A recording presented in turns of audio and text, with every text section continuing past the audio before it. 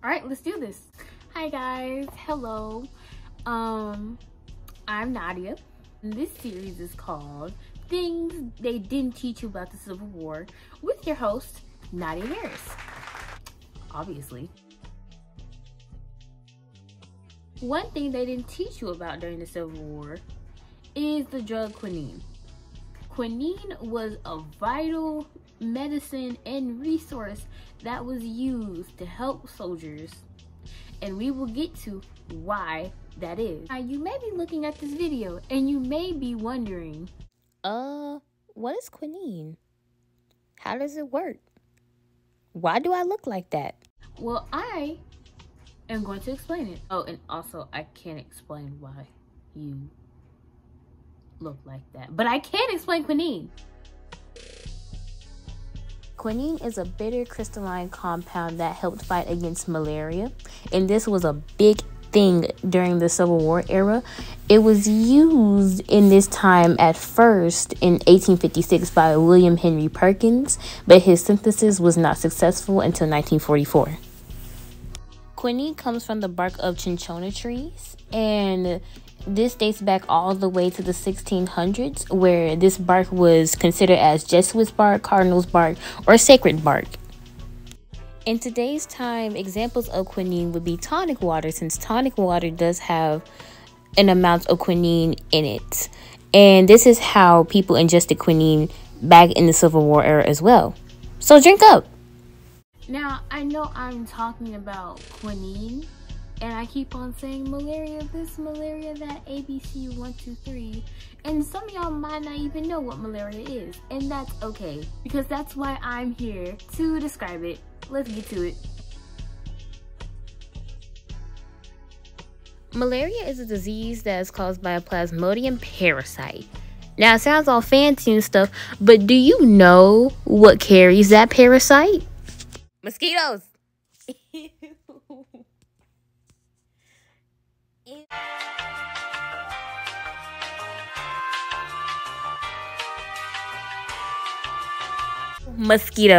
Mosquitoes carry this parasite, and they can transfer it to you through their bite.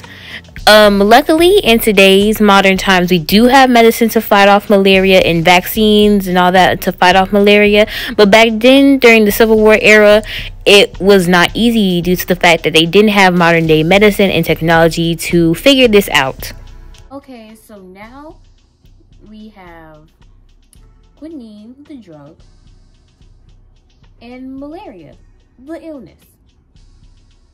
Okay guys, so now let's talk about something small. This actually segues to another segment, but let's call this a sub-segment. So we're gonna talk about malaria in the Civil War. Basically, in the Civil War between 1861 to 1865, there were a total of 1,316,000 people who had malaria. And out of those 1,316,000 people, 10,000 died. Now that we have those numbers out the way, let's get into some math. Guys. But before we do that,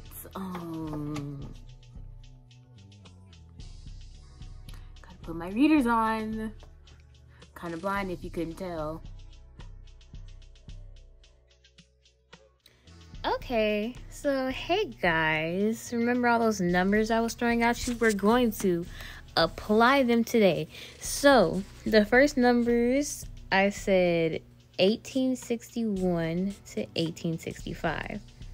That's 4 years, okay? And on top of that, I said 1,316,000 people got it. So what we're gonna do, just to give you a little clip, a little full-on example, we're gonna divide that by 4. And when we divide that by 4, we get a number of 3,000 329,000, sorry, people who had it each year during the Civil War. Okay, so now that that's out the way, let's look at the number of deaths that happened during that time. Again, we had 4 years, and the number of people that died, I said, were 10,000. So we're going to divide that by 4. And I'll give you a number of 2,500 people that died a year. Now let's go back and analyze and talk about it.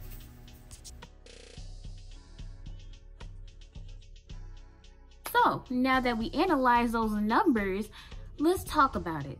329,000 people got the disease in those 4 years of the Civil War. About 2,500 people died because of it during the Civil War. Now, in today's time that we have modern day medicine and all this whatnot and more cures, more effective cures for malaria, these look like bad numbers. These look terrible. If we were ever put in this situation of a malarial outburst and these were the numbers, we would be gone.